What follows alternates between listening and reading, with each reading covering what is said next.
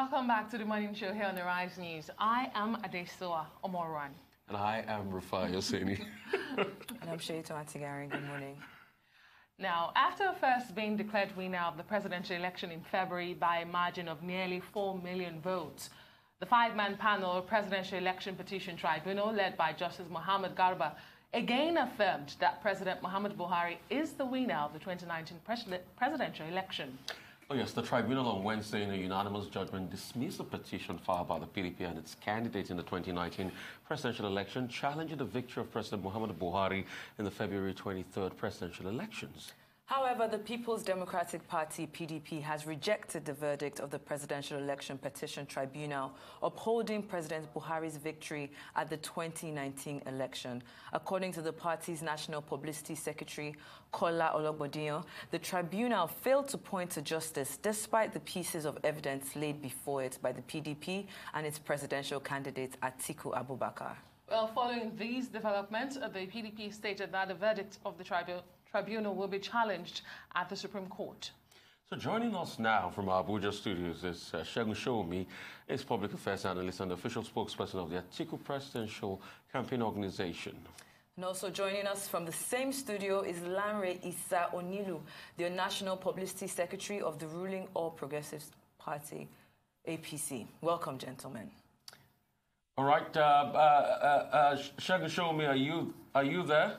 We do have our guests yet to join us in our Abuja studios, and while we wait for them to just get seated, it's been almost 72 hours since that verdict came in from the Presidential Elections Tribunal. We are yet to hear from the candidate himself for the PDP, who is a petitioner, who instituted this petition against the All Progressives Congress. I find that very appalling, maybe a certain level of disturbing. While the PDP has issued statements, the APC has also issued statements, the candidate has remained mum. I think, truth to tell, cases like this and things like this, you definitely need time to be able to look at things and adjust and be able to make your decisions. I'm sure while the silence is on, there's definitely conversations going on with a team of lawyers because they need to be able to file that case within that time span. 21 days that they have. Within that time frame, to the Supreme Court. So that's what they're probably looking at now. But you have, surrogates of this, the PDP going out to town, and they're hammering on one pressure point. I mean, I saw Kazim Efegboa today on another channel talking really about the certificate issue and how they're going to try that out in the Supreme Court. And so some other areas like that. But we've not heard from Alhaji Atiku Abubakar, like you said, rightly, but definitely legal team, the APC is talking to their legal team, and let's see if this will go to the Supreme Court. But let's not forget, yesterday, the governor of Rivers State, Issa-Onilu of the PDP, congratulated President Muhammadu Buhari. A lot of people are saying, is this a cog in the wheel of the PDP? Are they throwing, sticks in the machinery of the PDP? But time will tell. Indeed, that has been a talking point. And yesterday, I remember our guest, who's a member of the People's Democratic Party, was trying to wave that aside, saying that the same allegations had been made against former governor of Ekiti State, Ayodele Fayose, who withdrew the statement. However, we have seen that he has now reiterated that he made the comment. And he went ahead to add that this was heartfelt and would rather congratulate the president in the open than go behind his back to congratulate him. The back in the dark. In fact, there's a backstory that an emergency meeting was held yesterday based on that congratulation. And the PDP has been talking in-house based on, the congratulation of Issa-Onilu. All of that we're about to find out this morning. And we do hear that Mr. Abiodun Showunmi has now joined us in our Abuja studio. While we are getting settled in, some days can be like this, technical issues, and you have studios across and in fact across towns. We should just say real quickly, this well, like you said, before we come on to our guest, and like you said very rightly, if that wasn't a big issue, the governor of Rivers State was saying in the papers this morning why he congratulated. And because a lot of people were trying to push it apart and say, oh, it's not a big issue. Some are saying that to a large extent, it's going to be a conversation on who will push the party as regards the Supreme Court? Who is going to help them? And they say Wike is a prominent factor. I mean, you want to come into this conversation? I mean, I feel like the biggest issue for me here, and I can't wait to actually ask this direct question to Mr. Showunmi, is really about the quality of the litigation. Because we have the PDP coming out to say that, oh, you know what, we had flawless evidence. The problem is with the tribunal, and they have, only 21 days to make, for a better defense. Do they still feel that their evidence is flawless, or do they need to go back to the drawing board and look at how they can push forward their case to make sure that when they in fact take it to new evidence. I mean, you don't get a chance to add new evidence. Kind of, everything is all locked in already. It's really disturbing, because you even have you have the instances where they're saying that they didn't mention the security operatives. So can they still move forward and do that? It's such a Herculean task, and before all of this started, we had senior advocates, very senior lawyers in the country, who had said, to prove irregularities in Nigeria's presidential election is an uphill task for anybody. Yesterday, I listened to another senior lawyer, senior advocate of Nigeria, Chief Robert Clark, who said, unfortunately, the law is the law so far, and the law, unfortunately now, is on the side of the electoral body. In fact, you're very spot on. The petitioner proving the case. When a lot of people say Herculean task, we've never really broken it down.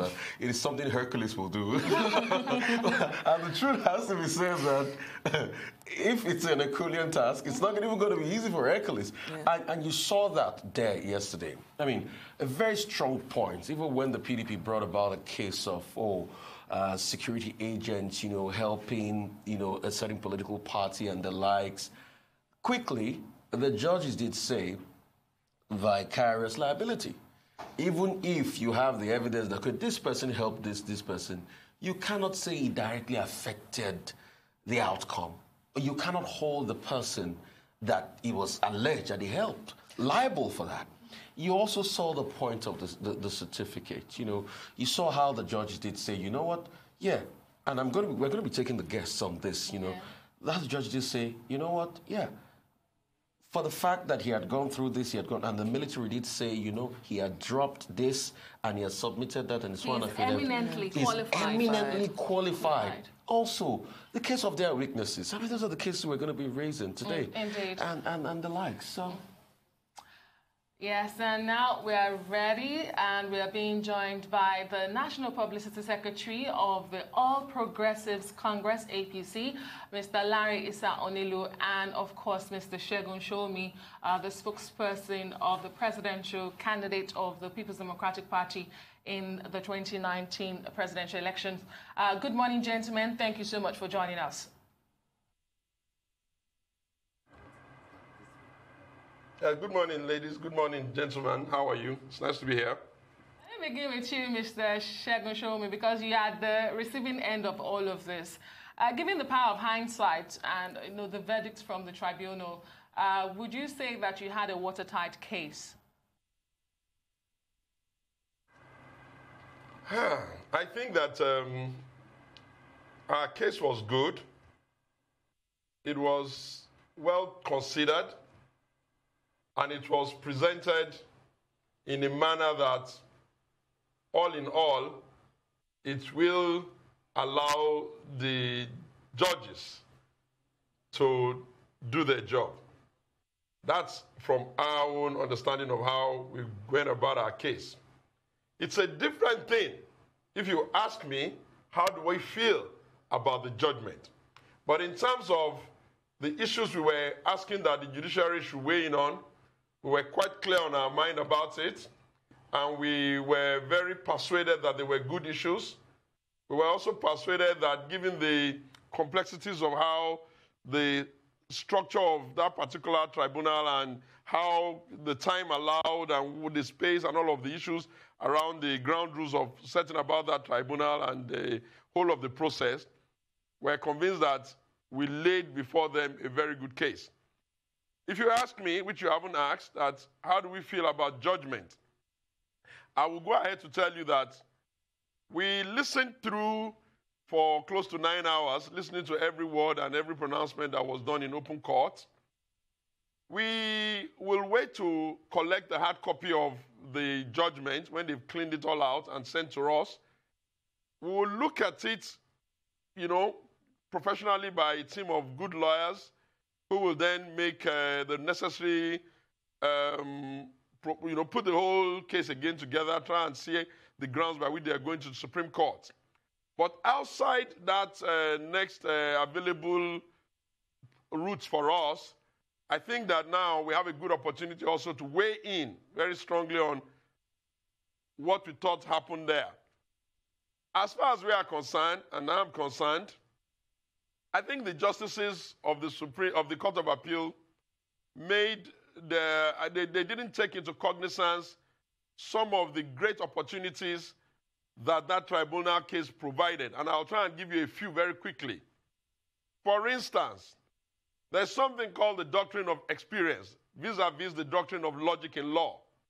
What the doctrine of experience tries to say is that when a case is before the court has an opportunity to take on a bit of a legislative responsibility to write the law and make the law clear on certain things. In that regard, we think that the handling of the lie of a fundamental nature, the issue around the certificates, we think that we're not convinced and we're not happy with the way it's gone, so we'll probably be going to court on that. We also thought that there's something also known in law as forum shopping. Forum shopping will be a situation where one of the parties in the case, the jurex, one of them, has an undue advantage that has been created by either actions in the past or activities that can give them a higher than normal opportunity of having the judgment to go their way. And when I say this, I say it with every sense of responsibility and decency. We are of the opinion that if you look at the activities of the Buhari presidency around the judiciary, starting from the early days when they went over to do Gestapo with the judges, underneath some kind of sting operation for anti-corruption, which we noticed that stopped almost abruptly, so we couldn't say that there was a systemic continuation of that. We read that meaning to mean that they were cowing the judiciary somewhat. And then when you go on again to look at how they went about making sure that under heavens must fall, they must remove the CJN, not bothering on how the rules are and the procedures are. We now look at the unanimity of the judgment and the more than into this conversation. Mr. Issa-Onilu, you have heard him. Your party has also issued statements, and as well as the president. But the statement was that you were unperturbed from the get-go.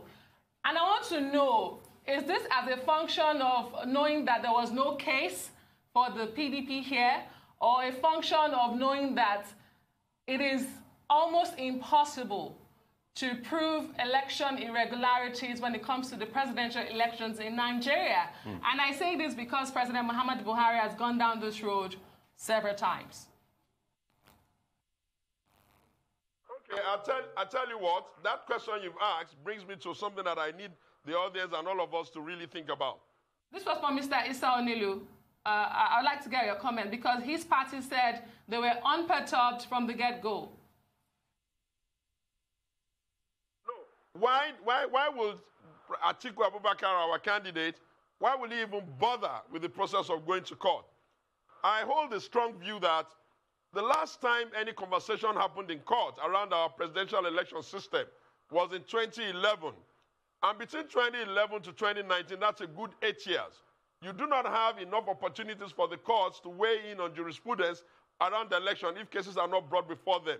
And you and I are all citizens of this country. We know for a fact that we couldn't really say that our election process is so tight and that maybe there are no issues. The second reason is that when there is an election and parties are aggrieved, you can either decide to let all hell loose and allow the free nerves of your followers to get outplayed and then you have chaos in the country, or you can use the process of litigation and going to court. However laborious, however the odds are stacked against you, to ensure that you can calm free nerves and you can have that matter adjudicated in a decent court. Then the third and most important, perhaps, is that if you do not take this case to court, if you do not allow the cases to be adjudicated upon and everybody arguing on it, You will not be able to shock the system into asking the top. Right, still the morning show here on the Rise News. And this question is for Mr. Lanre Issa-Onilu. And this is for you. I want you to explain to us, your own case and how you are backing up what the judges said. Because it looks as though the PDP is going to town as regards the certificate issue, saying what the judges have said, they are not confident about that. I want you to back up this case. And I also want you to talk about the quality of the witnesses produced by the PDP. Mr. Issa-Onilu on this. Thank you very much. I'm just not perturbed by all the antics PDP is throwing into the fray. You could see clearly that I'm not a lawyer, but common sense tells me that PDP had no case at all, right from the beginning.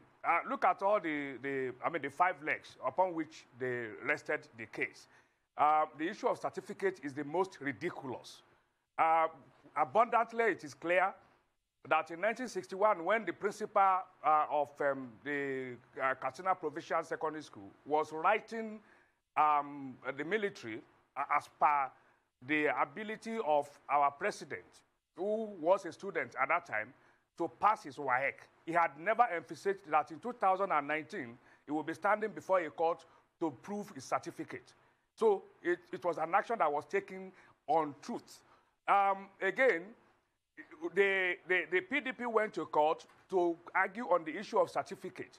And all through the period, nobody could come forward to say, Cambridge said what you presented is fake. So you cannot prove or even dismiss the paper that was tendered with the same result, the same subject, the same grades. You could not fault it at the court.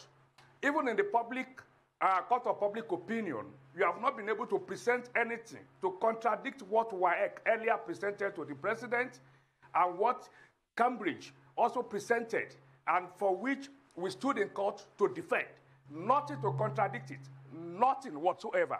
And again, even in law is built on logic. I said I'm not a lawyer, but I know common sense tells me that if you go to court, it is the responsibility is on you, as per the way our constitution is put in place, for you to prove the other person otherwise. You're the one that has faulted the process. And the issue of certificate is so ridiculous. You know, in this country, anywhere in the world, that when you lose your certificate, the next thing to do is to produce an affidavit.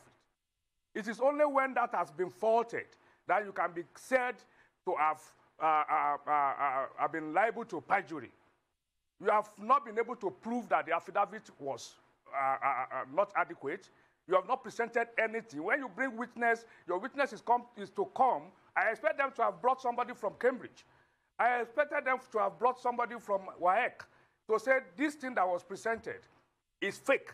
They couldn't do that. So I don't know what is the basis they are looking towards to achieve anything at the court. But I must say, I also understand, as a communication planner, Mr. Issa-Onilu, I also want you to talk on the sidelines of the quality of witnesses, brought. The judges did say something about the quality of witness, brought by the PDP. Then after you say that, I know Mr. Showunmi would like to respond to what you have said. So talk about the quality of witnesses, the data analyst that was brought, and other witnesses by the PDP.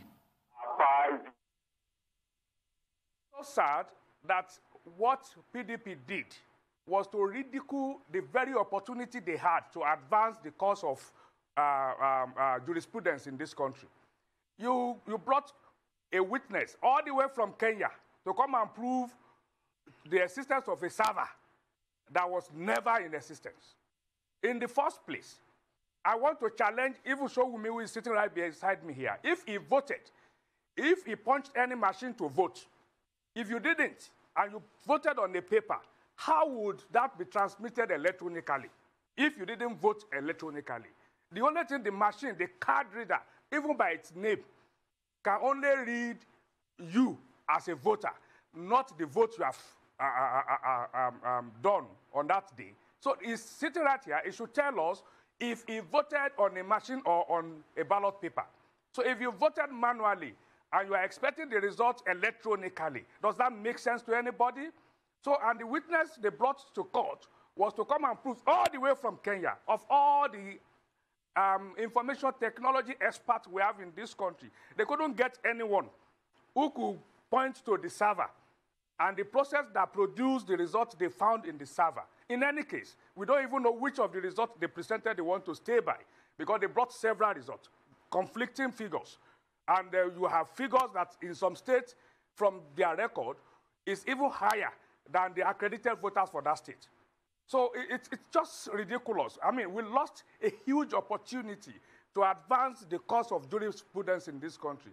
When you have the opportunity of going for this kind of tribunal, presidential tribunal, you want to see that new things happen to our statute book, which he also has alluded to. But we missed that opportunity with the kind of ridiculous attempt of PDP. But like I said, I understand exactly what PDP is up to. PDP understand clearly that there's no chance in this world for it to get anything out of this. But the strategy is, election is over, PDP has lost, and now the only way to sustain itself in the public space is to continue to just hang on to whatever they could lay their hands on. Now they will go to Supreme Court just to sustain themselves on the front pages of newspaper and to get their time on the electronics media. But that will be over also. So we'll see what next anti-PDP will come out with. But clearly, it is seen clearly by everybody. You brought 5 witnesses in a country as big as this, where you have over 80 million voters, and you brought 5 witnesses to prove that there was violence in the country. I'm from Kwara State. There was no record of any violence anywhere in Kwara State throughout our election, and we produced 100% results for APC. And if you go state by state, you will find out that if even in states that during under PDP had always been known for violence, you could not prove that in this particular one. I mean, in terms of the magnitude of violence. And what the law says is that even if there was violence, was it that enough to have changed the situation if there was no such violence? So which state are you going to point to that the result was aided by violence? Let me give you a very important example. The first thing Atiku Abubakar said after the result came out was that because of violence, because of the Boko Haram insurgency in the northeast, there was no way Borno State could have produced that number for APC. Now, in the result, that's the same Atiku Abubakar and this legion of lawyers who have a conspiracy to make him dry, presented in court. The figure that Atiku Abubakar put in that is even higher than the figure that was recorded by INEC in that same election. So it's just funny. But like I said, we understand clearly what PDP is doing. PDP has no reason to exist on the pages of newspaper anymore, having lost the election. We should be talking of policy now. We should be talking of the projects of government. We should be talking of programs of government. Just 2 days ago, the president approved $5.3 billion for the rail line, standard gauge from Ibadan to Kano. This is what we want to talk about. We want to talk about Second Niger Bridge. We want to talk about infrastructure in this country. We want to talk about the state of security and the effort this government is making to ensure that the foundation for insecurity that was laid under PDP. I want Mr. Showunmi to respond to all of this. I want Mr. Showunmi to respond to all of this you have said. Mr. Showunmi, you have the floor. Please respond to all of this. Well, let me unbundle all of the things that my brother has said. Let's start from the issue of whether we have helped to expand jurisprudence. I think listening to him, one becomes a whole lot more saddened that the entirety of the APC case was totally unknown even to their people. For instance, we were not saying that the president could not have been qualified. No.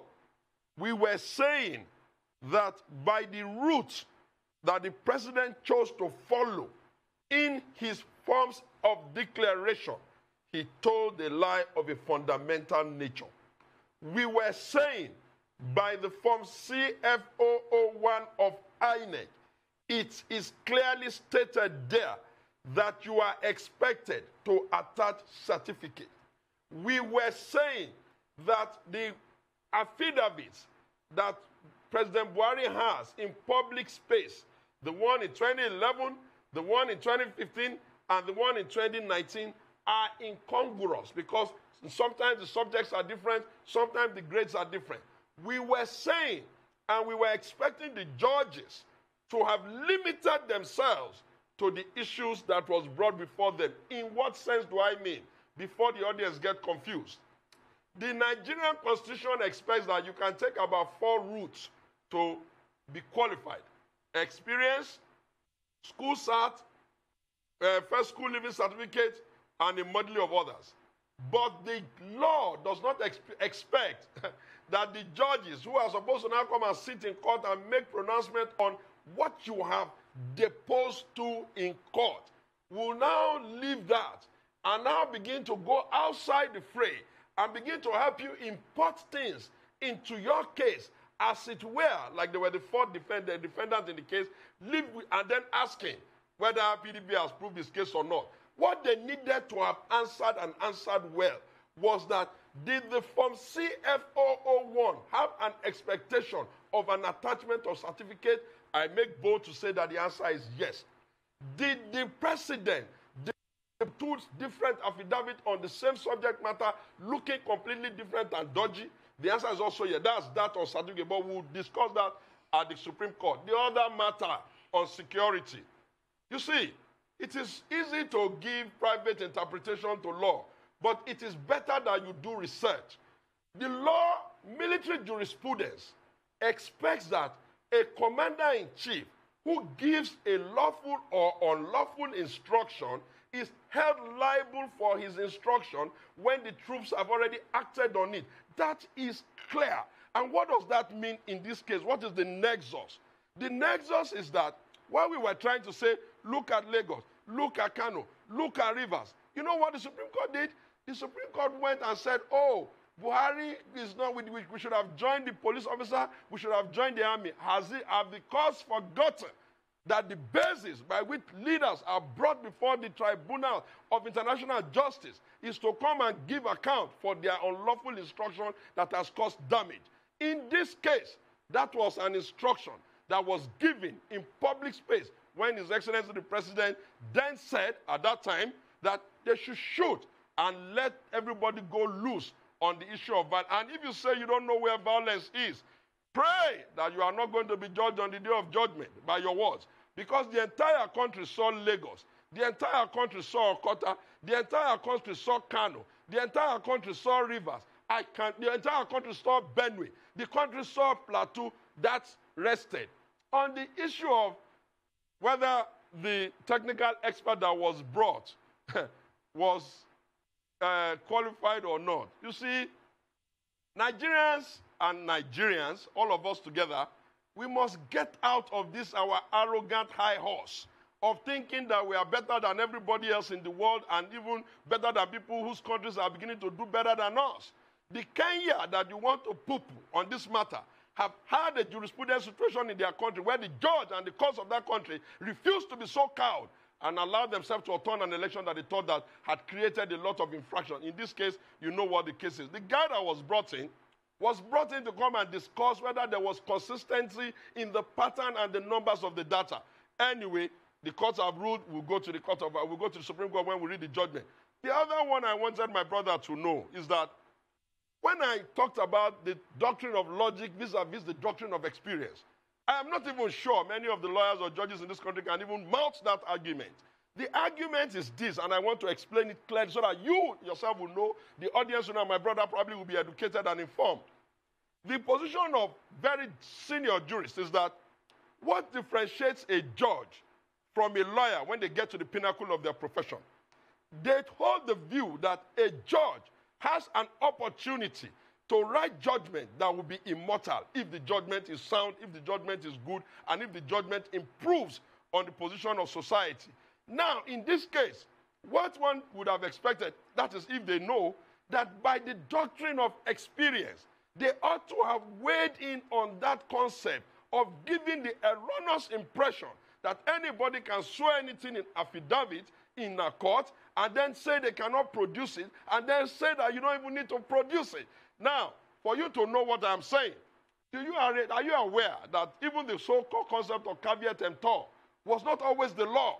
It was some sound judges in some other climes who used their own judgment, their pen and the scribe to write government, to write society to the future.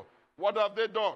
They have given the impression that nobody needs to tell a lie. Now, if you tell a lie, it doesn't matter. If you don't have certificate, it doesn't matter. If you tell whatever tales you like, it doesn't matter. If you have picture of secondary school without even finishing, it doesn't matter. That you can use 1 million routes to go to justify your eligibility when you have already chosen the one you want to follow, and the one you want to follow, you are not consistent on it.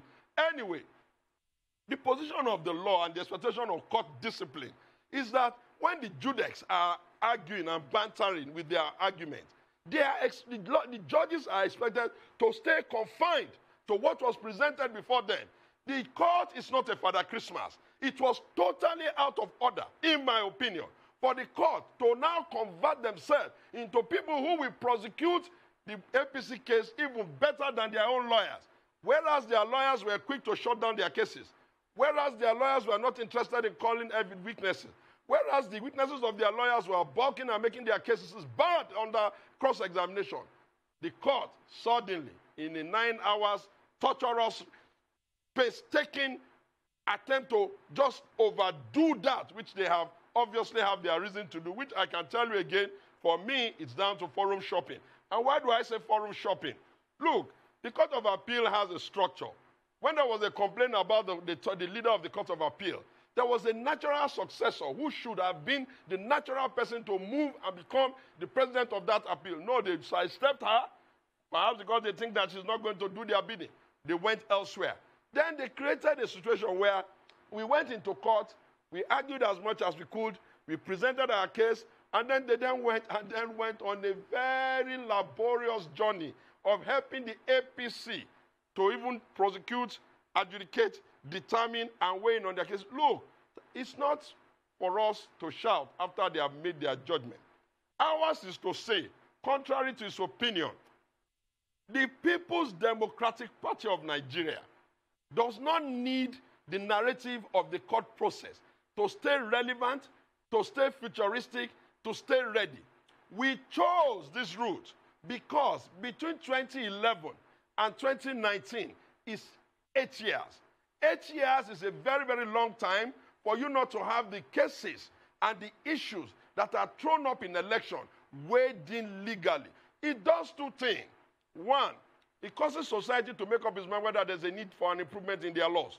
Two, it causes the people to understand whether they can have faith in the court or it must be do or die at the polling unit. Three, it ensures that we can begin to act and behave like democratic institutions. No one can come to us now and tell us that, oh, why did we go to court? We made a bad case. Hello, we remember when they were in opposition.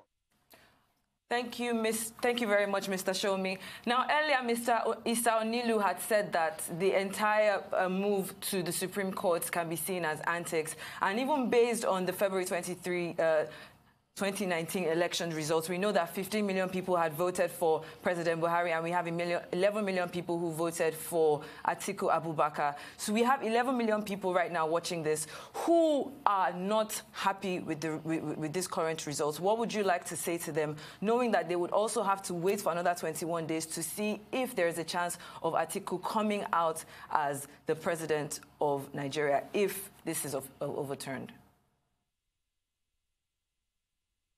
I hope you are not suggesting that there are 11 million dumb Nigerians. They are not dumb. They can see clearly what is going on.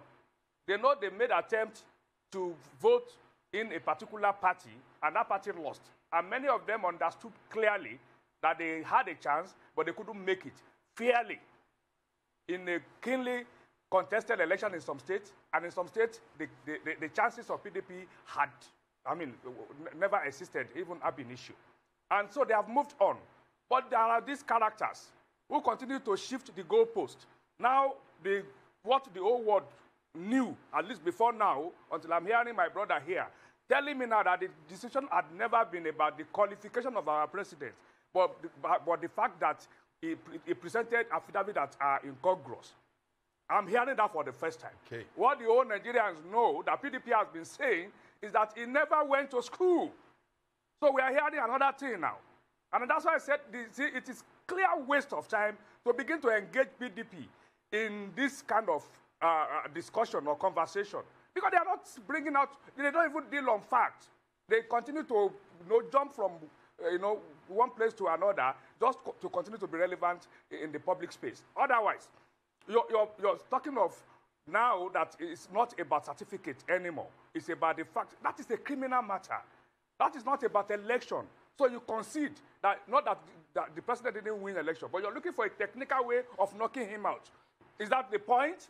Now, you got to court. The issue now is because the certain judges were compromised, or justices were compromised, and that's why this case went the way it went. We never needed to present the number of witnesses that PDP expected us to present, because PDP had done the job for us. Right from the beginning, it was frivolous, very puerile attempt to pull the wool over the eyes of Nigerians. And we are not fools. So these 11 million people that you are talking about, they are not fools. It's only certain characters who benefit from, to continue to do this for PDP and for whoever is bankrolling this, to continue to bring out money. Otherwise, there's no basis for whatever we are doing now. I have not seen anything from all he has said, except to say that he knows more than all the justices who were there, and he knows more than the lawyers who were there. See, even the lawyers on the part of PDP and who stood in to represent Atiku Abubakar clearly were there for business. Because there's no way any lawyer will sit down and say, because somebody actually went to school, he qualified to contest election, he contested and won election, and therefore, you should still take him to court and say it was not qualified. Because that's the case that we know. It is now that I'm hearing that it's not about his qualification, that he's actually qualified. But the issue is that there were affidavits that were incongruous. That's very ridiculous. Well, and again, please, let me finish. Now, again, we are talking of the fact that the PDP or the lawyers are going to go to Supreme Court to go and prove the same thing. And I say it is all boiled down to the same issue of seeking relevance when you have none. You don't have any reason to remain on the front pages of newspaper, but this is the only way you can sustain that. And you have no reason to even be engaging in conversation now when a government has been formed, we have the structure fully in place, and we are rolling out policies after policies and programs after programs to reverse all the 16 years of waste of PDP. And then all we are going to be engaging in on a daily basis is this shifty argument about today is not qualified, tomorrow is qualified, but you should go to the regular court to prove your criminal case, if there is any criminality in whatever the president has done. Now, as I said, the whole essence of this case in the court was not for PDP to reverse anything, because there was nothing to reverse. And you are trying to prove, and I dare say, I hope I didn't hear you well, that until you brought in a Kenya, you never thought there are people who are competent here. And you call that arrogance? No. I stand up anywhere in this world to say that for whoever you find anywhere in the world, there is somebody in Nigeria who can do as much as that person. So if you didn't ever believe in this country, and I'm not surprised about that you are now even defending that, and you call that arrogance, I will tell you it is patriotism. It is patriotism that is built on fact, that you can find people. But because you were actually the one shopping, trying to escape reality, looking for somebody who will come here and browbeat us as if we are fools. From Kenya, that's very insulting, very ridiculous. And I said, I understand why that happened, because there was no basis for that argument. There is nothing to prove in court. You know there is no server. You know you didn't. Okay, Mr. Lanre Issa-Onilu, I do know that Mr. Showunmi would like to respond, but before you respond, because we're out of time and there are a lot of grounds to cover in this conversation, Mr. Lanre Issa-Onilu, if you allow me, come in here. Hold on, Mr. Showunmi, because there's a lot of grounds to cover. Governor Wike of Rivers State has reiterated the fact that he is congratulating President Muhammadu Buhari. In fact, he says he won at the court and that his congratulation was heartfelt. And I just want to ask you, did your party do a wide consultation before opting for that Supreme Court option? Also bearing in mind that the presidential candidate in this matter is yet to make any public statement 72 hours after that verdict. Again, the comments of His Excellency Nyesom Wike, Governor of Rivers State, is a testament to who we are as a party. We are not a bitter, angry, unreasonable, near senseless set of people who see no good, say no good, and only act as hypocrites. That he congratulated him does not mean that he is saying he approves or accepts everything that has happened. That he congratulated him does not mean he's foreclosing the opportunity of his party and the candidate of his party to go to the Supreme Court.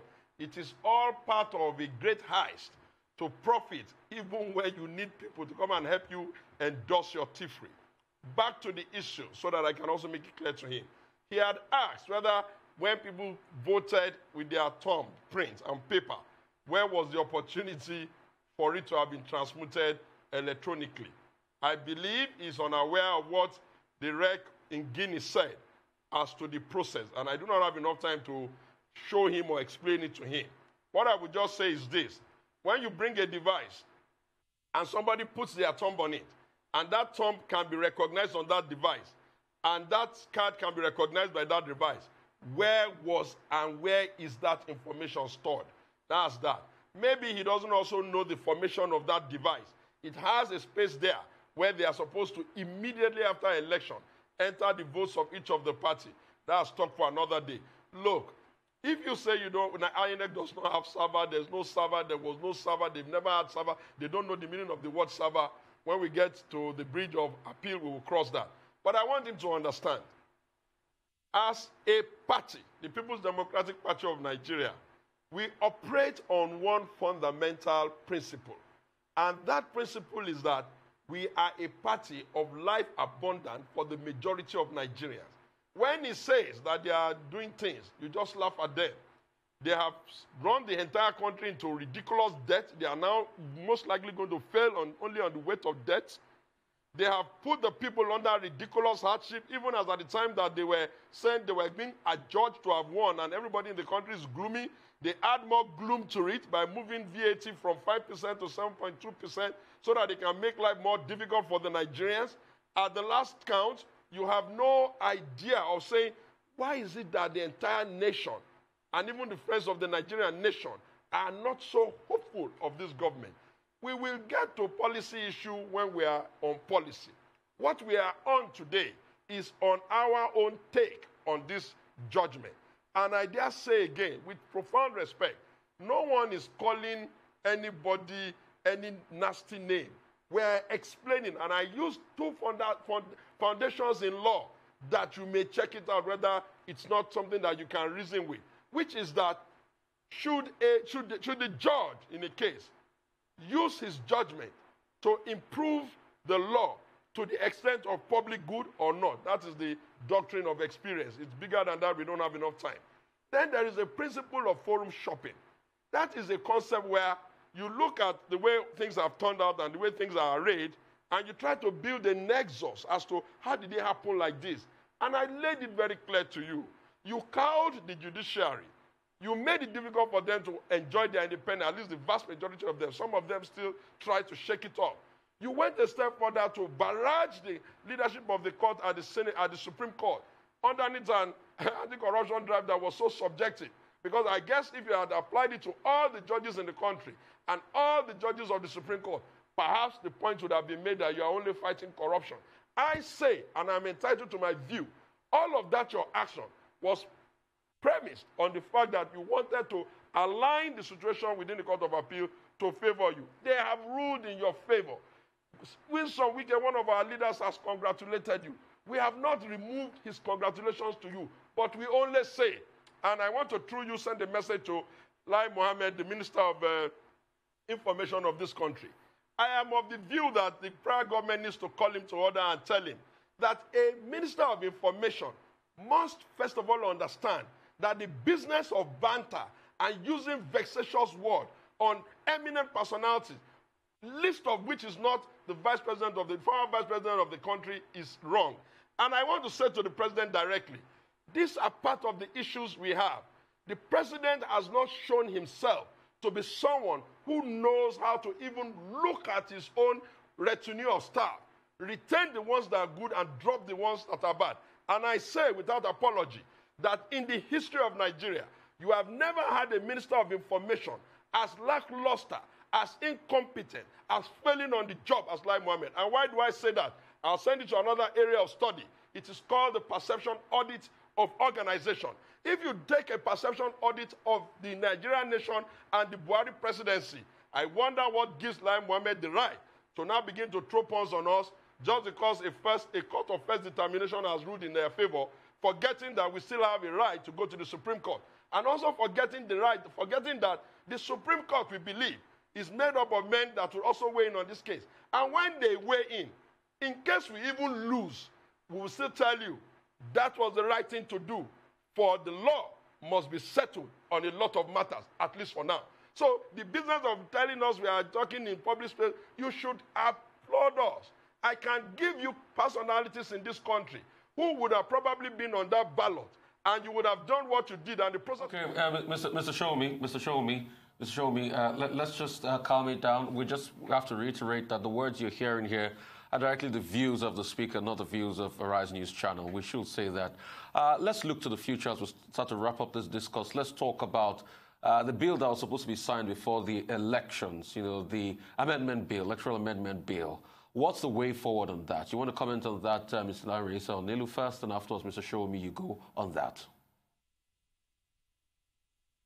Bill, are you referring amendment bill, the electoral bill? Okay, now, I will go into the electoral amendment bill. But let me say clearly that the action taken by Governor Wike and being misrepresented by my friend here is clear to everyone. Not everybody wants to join this bandwagon of losers and people who are just, for whatever inordinate reasons, are pursuing Atiku Abubakar all over the place. You said clearly that 72 hours after the judgment, you have not heard him come out to say exactly what his position is. Yes, that's still busy convincing him why he should bring in more money so that they could go to Supreme Court to continue to chase shadow. Governor Wike said it clearly, and you cannot misrepresent that, and you are not his spokesperson, that he congratulated him because he won at the court. He didn't put any other, no strings attached to that. And that even some of your governors, I'm quoting him, sneak in to congratulate the president, and perhaps it's like a demonstration of the fact that we are not part of this nonsense going on, because we know it is complete nonsense. Now, on the issue of cowing the judiciary, I can imagine if they perhaps think we have forgotten all that happened in 16 years. When will PDP, for once, stand up to say this person that has been arrested or alleged to have acted corruptly, we are also supporting that move?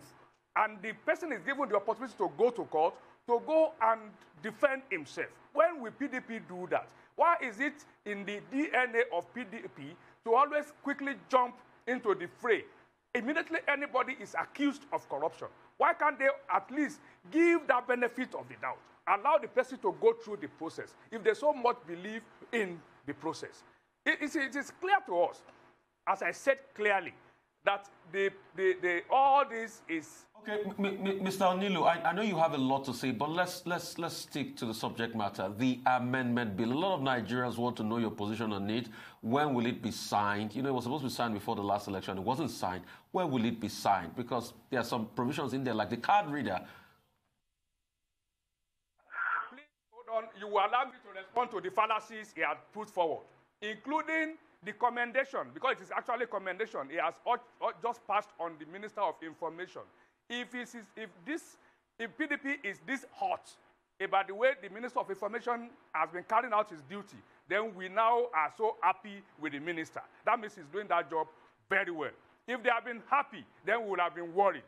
Now, to the issue of the VAT, the issue of the amendment bill to the Electoral Act, I will tell you or remind you clearly that before election, there were bases for the president to have refused to assent to that bill. And one of it was the time the bill was brought was too close to election. Now election is over, so we have another opportunity, and we have another legislature. We have the 9th Assembly that could now go forward to do whatever they need to do and present to the president. And I can tell you clearly that it is even the president himself who made the first move for this amendment. But clearly, the point that was made by the president were unassailable even before he refused to assent to. So that is out of it now. Whenever that bill is presented, I can assure you that the executive arm will look closely and see what needs to be done and ensure that the bill, that our process of election is improved, and that by 2023 we have a better statute, electoral statute, to work on, not the kind of one that was produced by a PDP-led National Assembly that was intended to create confusion and cause a chaotic situation, which clearly we were able to avoid.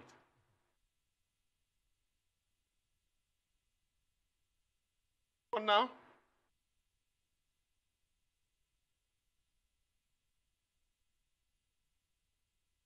can you hear me? Please respond to Mr. Issa-Onilu. I try every time I make a point to anchor it on knowledge, and I tell you this is the doctrine. I didn't just say Professor Lai Mohammed is incompetent. I anchored it on a perception audit. Go and do it, and you find out that the result is the same. But that's for another day. On the Electoral Act, you know, the cabal and kitchen cabinet of the president were well aware that he could not win a free, fair, credible election that was so tight with minimal human interference, and that they needed to create a lacuna, a little window for themselves to go, and as such, he held on to his pen. I hope he's able to now do justice now that that hurdle is a little bit crossed. On the issue of, which has become often repeated in public space, especially by people of APC, around some imagination of monies and Atiku's money and Atiku's wealth. Look, we make and hold no apologies. We owe you no apologies that your candidate, over a 30-year period, cannot even grow the number of his own cattle. We make no apologies for that. We make no apologies for the fact that over and above a very distinguished service record in the custom, our candidate has been out of government since 2007, and he has continually to apply himself to business. When you work, you are likely to make profit. These are very annoying things, especially because my brother knows that we are aware of how they converted NDDC, converted CBN, converted NMPC, converted almost every organs of government into their funding equipment machine, including their state treasury. But we don't talk about that because we know that there must be a bit of honor among thieves. But for them to always quickly say, Atiku is this, we are taking his money, what kind of caca is that? We are in court because that's the place to go. The alternative is better imagined. And don't be deceived. You have not even been able to manage the crisis in the country. You don't need a political crisis that is outside the court process. Applaud us for that. We have not come to ask you to come and help us fund our process. We have painstakingly funded it by ourselves. And if one court says we have not won, we have the right to look at it and go to the next court. And if the next court says we have won, we will be doing whatever the rights and the privileges given to us. And if the other court says we haven't won, we will tell you, well, at least the law is settled. Anybody can do an affidavit claiming to be a medical doctor, go to the hospital and go and start injecting people because the court already said you don't need to show evidence. At least we can always tell you that to the best of his ability And to the best of the ability of the Nigerian people that voted for him, we pushed it all the way to a logical conclusion. Show me one time in the course of all this, by the campaign, pre-campaign, campaign, after campaign, even this, that Atiku Abubakar makes comments that can overheat the polity. And for the comment you're saying that he hasn't made a comment in 72 hours. Unfortunately, gentlemen, we must sincerely thank you for coming on the show. We've given you ample time to respond to these questions. However, sometimes you find both of you have deviated, but thank you so much for your time on the program. We do really appreciate you, and we wish you the best. I'm Adeso Amoran. I'm Rafal Yoseni. And I'm Shaitan Tigari. Thank you for watching. Goodbye.